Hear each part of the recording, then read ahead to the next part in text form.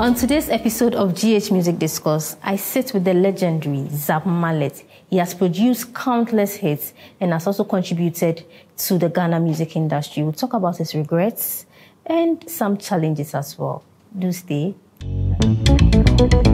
Zapp, welcome to the show. Thank you, thank you. I'm really looking forward to having a good conversation, open conversation. Absolutely. And a sincere one. Absolutely. All right. So let me move straight into the conversation already. Let's dive. Yeah. You have been a major contributor to the music industry, and I want to find out, it looks like hip hop genre, like some people say it, has not been able to hit the global market yet. Why do you think it's so? Oh, it's something I've really had thought of for some time now. And having thought about it for all this while, I realized that the problem we have in this country is consistency. Because after a while, hip life just dropped out and changed into something else. Our trend of music, it changed from hip life. It went to Azuntu, it went to other things, it went to Jama and other things. So it's like every moment, every generation comes or every trend comes, and then after a year or two, it changes. After a year or two, then it changes. So it's like we are not consistent with what we are doing, and consistency is what plays the game. If you go to countries like Jamaica, which we always like to make an example of, Jamaica plays reggae. That's all they've been playing. Even dancehall, which happened to be trendy music, but they still kept to their reggae. They still kept consistent. We had young cats playing reggae. We've had young cats like Chronix, Chris Martin, and all Tyrus Riley, all doing reggae. And then we have their dancehall posse too. Okay. That's the Bujumantins, Sizzla and the rest. But it's still the reggae. We know that dancehall came from reggae. So you see that they maintain a certain consistency. You go to Cuba, it's salsa. You go to Congo, it's sukus, other places. But as for us, we keep changing trends. We keep changing every time. Every generation, our trend changes. And when it happens that way, nobody can follow you. Yes. That's why somebody said somebody was confused because it's not being consistent. But you need consistency in a certain sense. Okay. Yeah, and to keep it viable. Okay. And dynamic, yes. Okay. And we have a genre like hip-hop. Do we really do hip-hop here in Ghana? In Ghana? Yes. Hip-hop is just a lifestyle, you know. The hip-hop is actually a lifestyle, and the music, the hip-hop music is part of the lifestyle. And so it's a lifestyle that was imported from the diaspora, which we found our brothers and sisters in the diaspora doing, which we found we could identify with.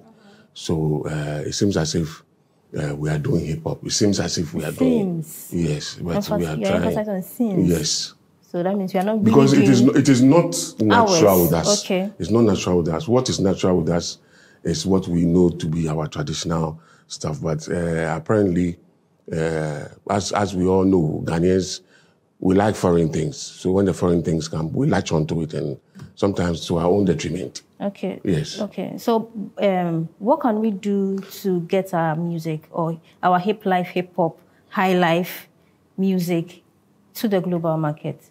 Oh, I think we need just to be consistent, as I said. Okay. We have to be consistent with whatever we are doing. If we are doing high life and we know, okay, Ghana, we are known for high life, we should maintain the high life. Yes, it should be there. We can do other things. I'm not saying that we shouldn't do other things, because music is open to everybody. Okay. Music is a universal thing. It's not because I'm English, so I shouldn't sing. I'm not English, so I shouldn't sing English. Or because I'm not Greek, so I shouldn't sing Greek. But somebody can be Ghanaian and sing Chinese. You understand? I mean, when Stonebwoy did Putu, who really understood what he was saying. But it became a hit anyway. Yeah. So you don't have to stop people from doing other kinds of genres. But what I'm trying to say is that what we have, we should maintain it. And be consistent. And be consistent with it. Okay. And I'm sure, by consistent, I don't mean that we should remain where we are. We should have dynamics of it. Like change, sounds come. Like we are getting new sounds on the computer. I mean, we should change with it, but still remain the consistent as we are, still remain playing the high life that we are playing. Not to play the old thing, but at least put some life, youthful life in it as it is, but still maintain it. Like I mentioned, reggae. When you go to Jamaica, Chronics, they are young guys, young cats playing reggae.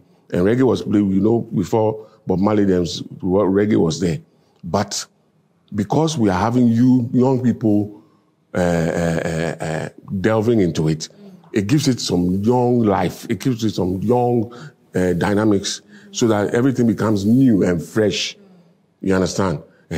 But if we don't do that and we just neglect our high life and we just keep going other trends or other styles, we are going to lose it, which is happening. Okay. Let's talk about the music industry as a whole. What opportunities do you think we have missed out on?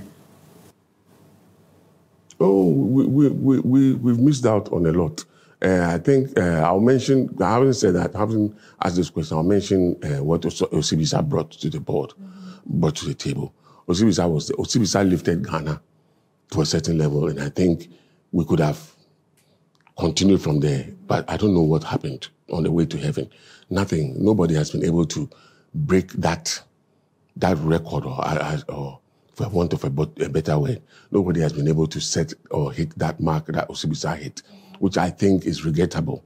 Because by this time, with Osibisa having made it to that point, we should have used it as a lever or a fulcrum or a step to catapult Ghana music. We could have used just one group, Osibisa, to have catapulted Ghana music. But it seems as if we have diversified into other things. And this is the same consistency thing I'm talking about. We are not consistent.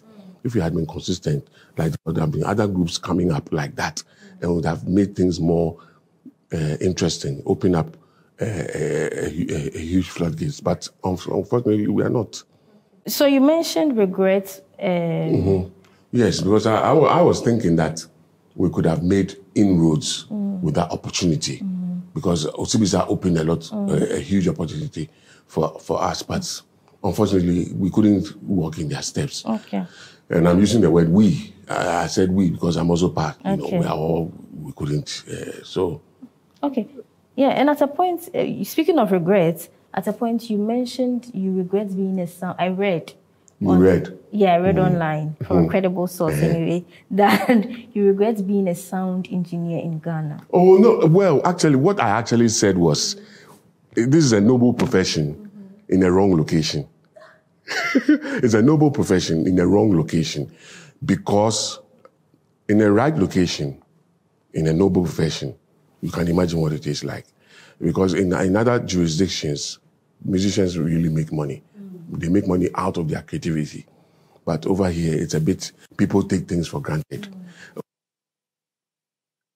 But this one, you could have done it in 5 minutes or 10 minutes. Meanwhile, they must have taken the person a whole day to have done it. But you see, because of the level of appreciation of the art in general in this country, it also hurts. So you could do a lot of things. You could have a lot of things to out of it. Whereas in other jurisdictions, one hit sets you up for life. The latest song for Michael Jackson, Pretty Young Things. Pretty Young Things, that song, he was part of. He wasn't even the one who wrote it. I think there were 3. It was part of it. And he said, look, all you need is one hit. After that song, the guy was made, he was set. And he could choose what song to write. Okay, but what could be done to make this thing better? Because it looks like... You see, but my problem is that I don't think we have to reinvent the wheel. The wheel is turning in other places, and it's turning so well. So why don't we just go and get the wheel and see how best we can adapt it to our situation? If we have mud, we have grass, or we have sand or gravels, or so we just adapt the wheel to it and then just move on. Because they have their systems there, and it works for them.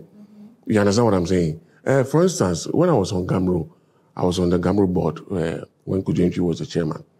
I was insisting with Mr. Simons, I kept insisting that we needed to educate people when it came to copyright, both the copyright owners and the users. On both ends, we need education, but obviously fell on deaf ears because people don't even understand what it means to even be collected. A lot of musicians themselves don't know what it means, copyright means. Some people feel that because they came to sing or came to play in your song, they need to be copyrighted for it and stuff like that. So we ourselves, we don't understand what copyright means. Some of the artists themselves don't understand what copyright means and how to demand and what to expect and all that. So we need to even educate. And apart from that, we need to educate the public too as to usage of material and recompense for it. Yes.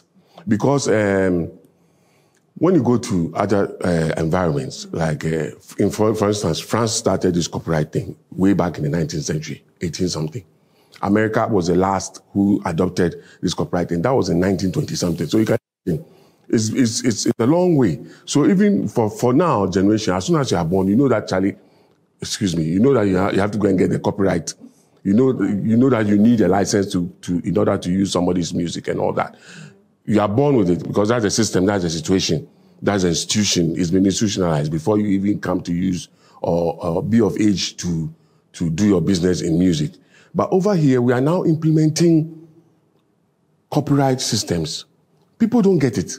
So it's like, Makoto me cassette na me bo me club or I'm playing at my pub. Why should I pay for it? So we need to educate more. We need education more for people to know that, look, once I take Nas music and even if I take her picture and I want to use it, I must ask her permission and pay her for using her image or whatever. But after I've taken her picture and I'm using, what's the problem? I'm promoting her, that kind of thing. But people come on the show, they speak about education.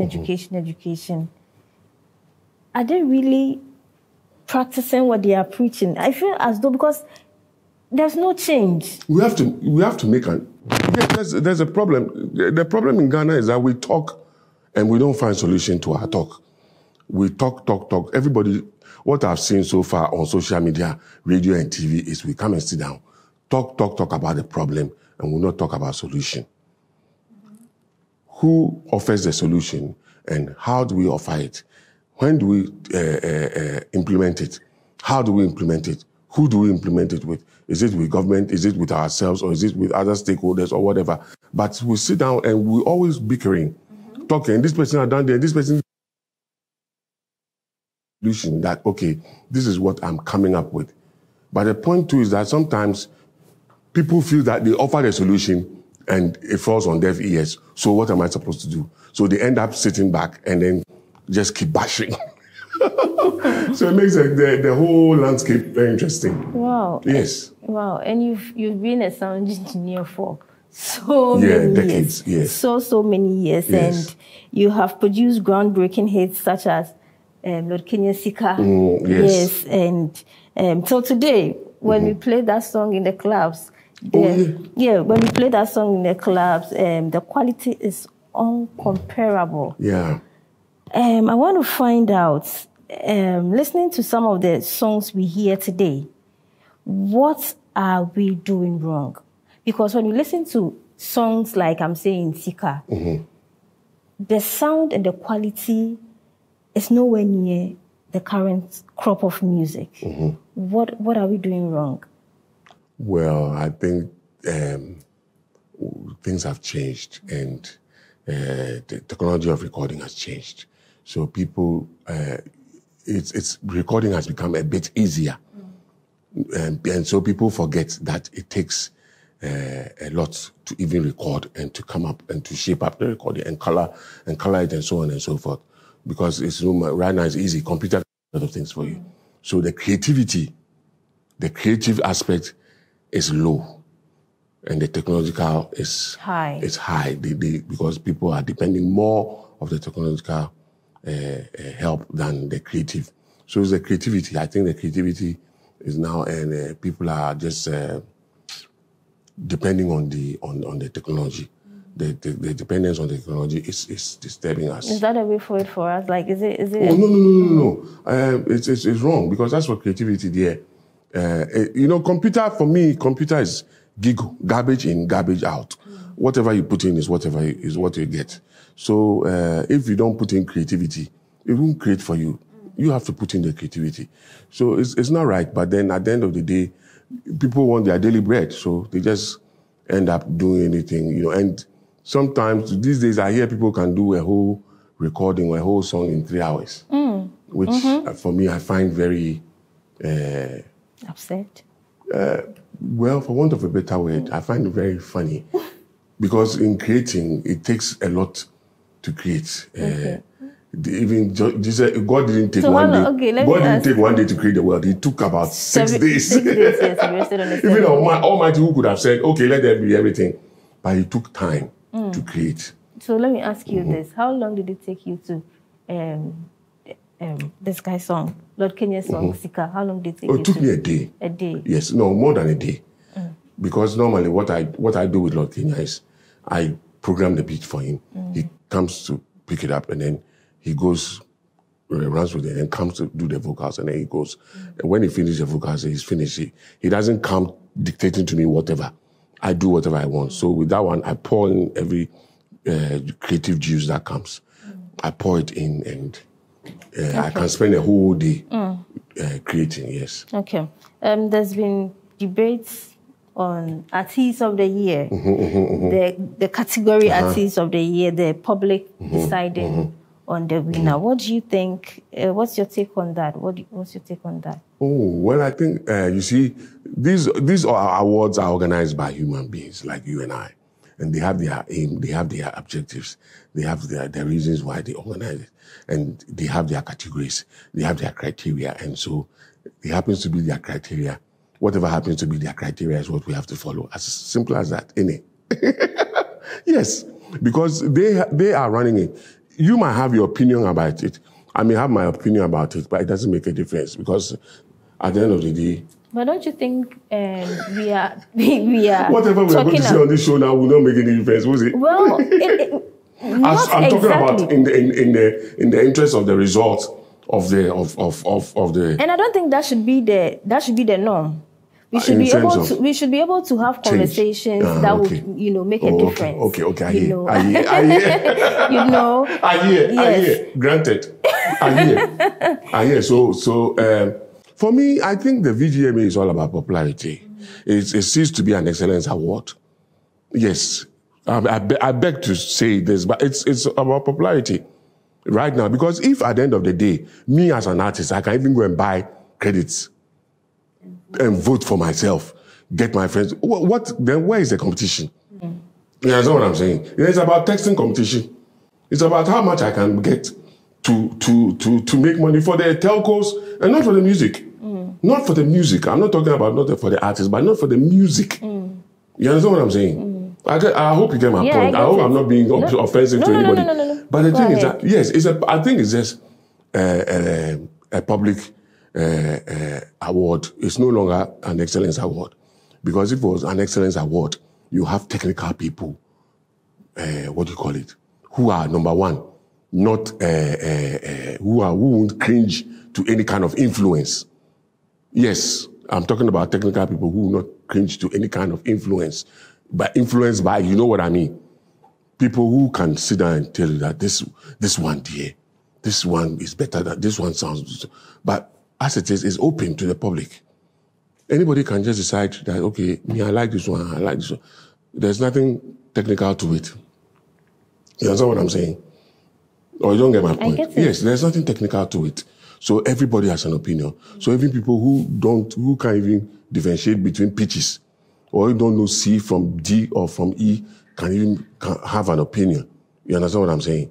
But if it's going to be a technical opinion, then let it be technical. Then we know that, okay, this one is coming from the experts. Because at the end of the day, when COVID came, who was giving the instructions? It wasn't the health scientists, it wasn't the health experts. Yes, but when it comes to music, other people give Yes. And so it becomes a competition for texting. So if I have money and I can get people to vote for me, I just get them to vote for me. So it's not about how good I am, but it's about how good I can text or I can get people to text. Let's be plain. Let's be plain about it. I'm calling a speed a speed. So me, I don't see it as it's no longer excellence for me. It's more of popularity. Yes, for me, VGM is popularity. So such that somebody can say, oh, but this guy, what hit did he make? What did he? But meanwhile, maybe his song is, when you talk about quality, like you're talking about Lord Kenya's quality, when he talk about quality, maybe his has more quality. But because he wasn't able to make noise within a particular year, the other one who had more money to text happens to be, so it's like, for me, I think the whole award scheme has become award for hire. Simple. Don't go and quote me on social media somewhere. Go and put me there and say VGMA, Zapp says VGMA is award for hire. I beg you. On that note, to take a break, we'll be right back.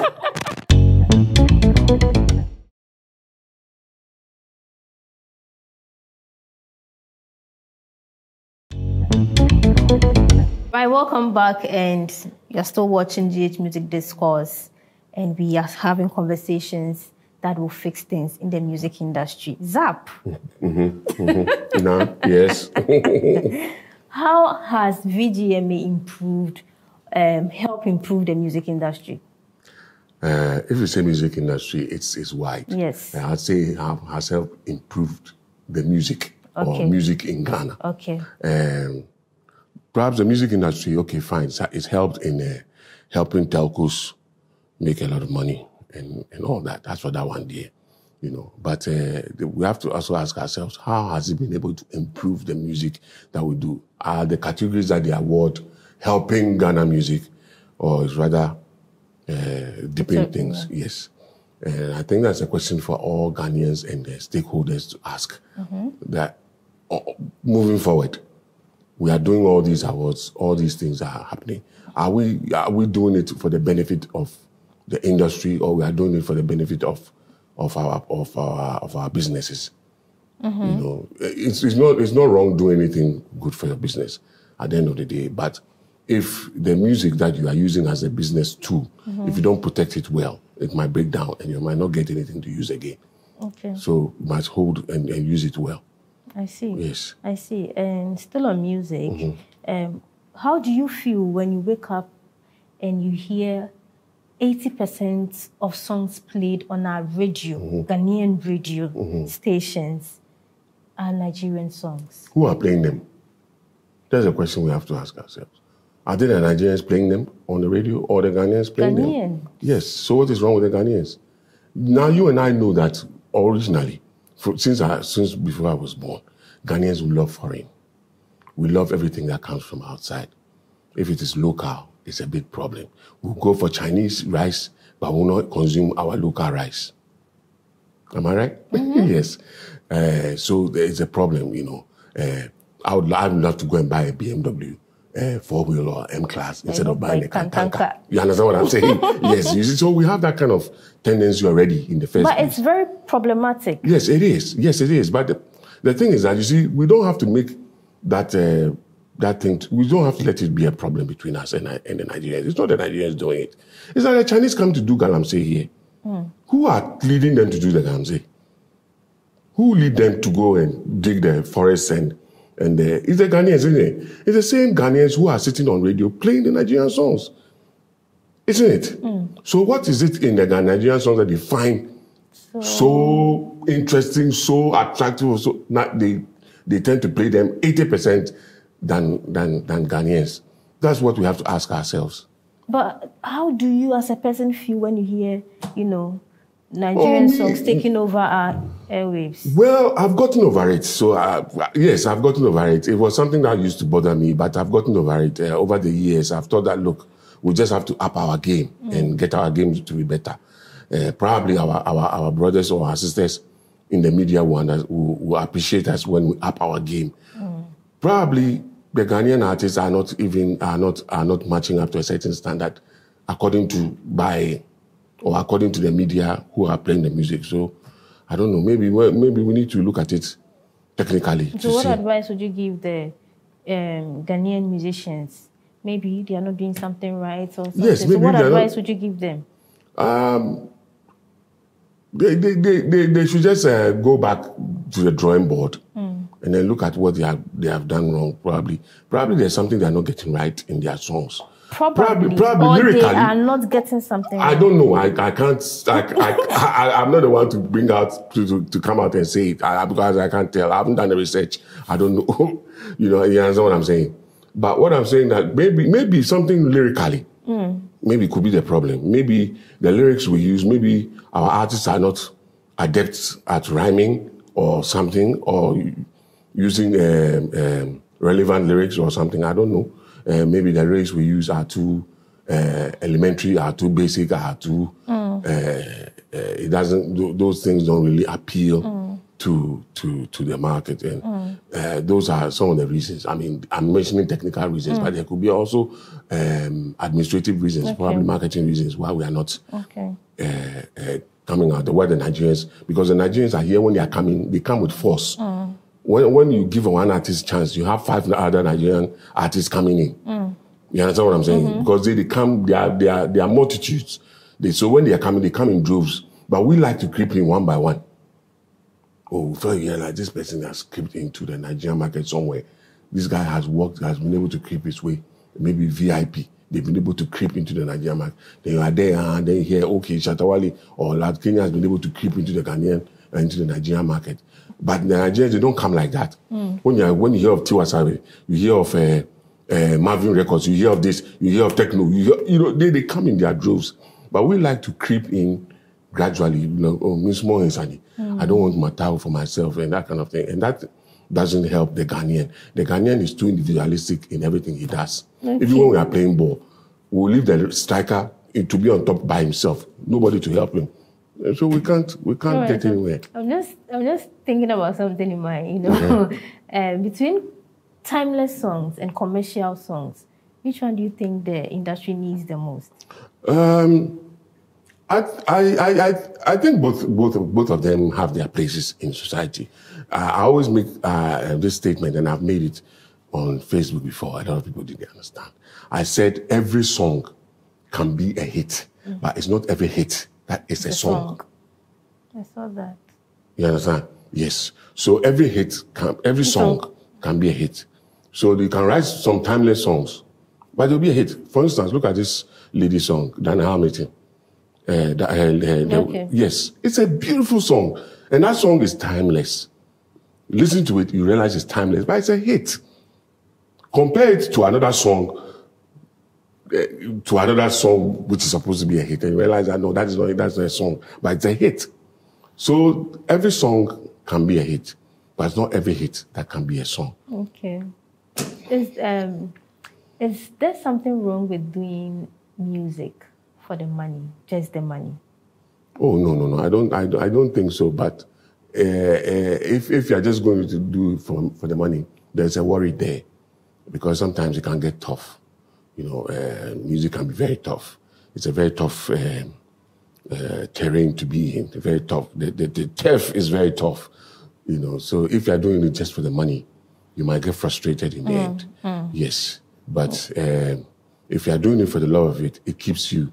Some of us have what we do. We don't do anything. We are not selling bread. We are not selling tea. We are not selling anything. This is what I've been doing for all my life. I've built my house. I've had my children. I've done everything through music. I've driven my car, everything through music. I haven't sold anything. I haven't dealt in anything apart from music. Okay. So it's good when it gets. Yes. Okay, so if a young music producer is wondering if it's worth doing music producing without any side job in Ghana, is it possible? The problem with music production is that you have to have time for it.